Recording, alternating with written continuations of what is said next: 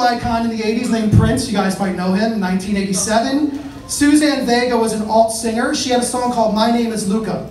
Prince heard it, and he was so moved that he penned this handwritten note to her that says, "Dearest Suzanne, Luca is the most compelling piece of music I've heard in a long time. There are no words to describe all the things I feel when I hear it. I thank God for you, Prince." And he sent this to her. It's pretty awesome, right? Pretty awesome handwriting. So what does he teach us here? The difference between rulers and leaders.